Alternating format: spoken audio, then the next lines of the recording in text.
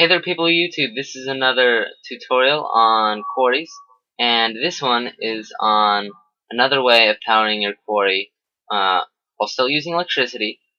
And if you don't know how to power a quarry with electricity in the newest versions right now, then you should click on my minimap.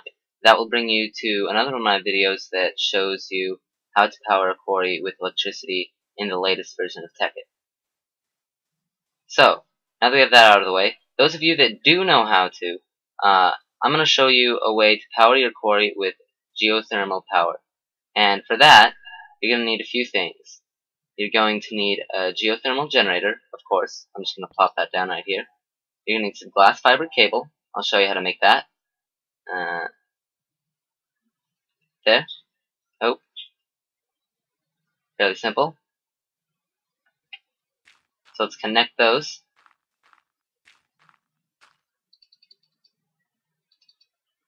Okay.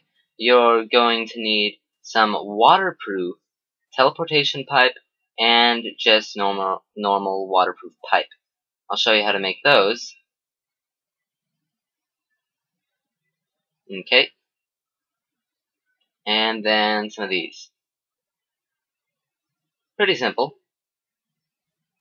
Now we're gonna just want one out of the back, and then the teleportation pipe. And we're gonna wanna make sure that this one's frequency is set up correctly. So I'm gonna put it on 1, and I'm gonna turn that to true. That way it can receive items. That's very important. Now I'm gonna go down my little hole where I found a little lava field. And I've already got this set up. You're going to need some redstone engines, and I'll show you how to make those. Okay. And then you're also going to need some redstone torches, which I forgot to put in my inventory. So let's grab those real fast. And I'm assuming that you already know how to make those.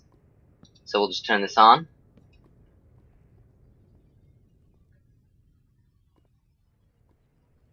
Let's make sure this is hooked up correctly. Oh, we need that on 1. It takes a second for these to get going, but once they get going, they'll produce a lot of lava. And we can see down here, it's sucking it out. And I'll just skip to where there's lava inside the tube. Okay, now we've got lava. It's going up, going through the pipe. Now I'll just clip to where I'm at the top.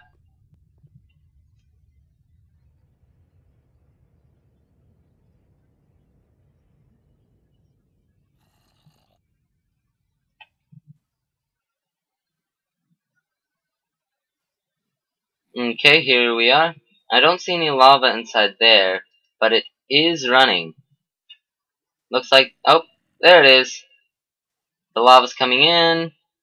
It's making power. Apparently my game's glitching out, but it's making power. Obviously going into the bat box. And look at that thing go. Now this will last for a while. It's not like solar panels where at night you don't get any power and you hope that you have enough inside your bat box. I could probably even run this directly and it'd be okay. You do want a fairly large lake of lava. I've heard that you can do it in the nether, but I've never been able to get it to work. And apparently my texture patch is glitching out. I'm going to put daytime.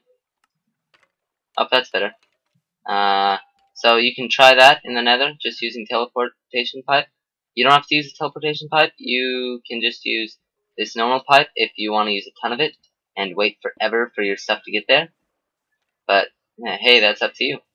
If you like this video, please like and subscribe. And if you have any other video suggestions, then please comment, and I will be sure to read them and do my best to fill those videos or those video requests. I'll see you guys later. Bye.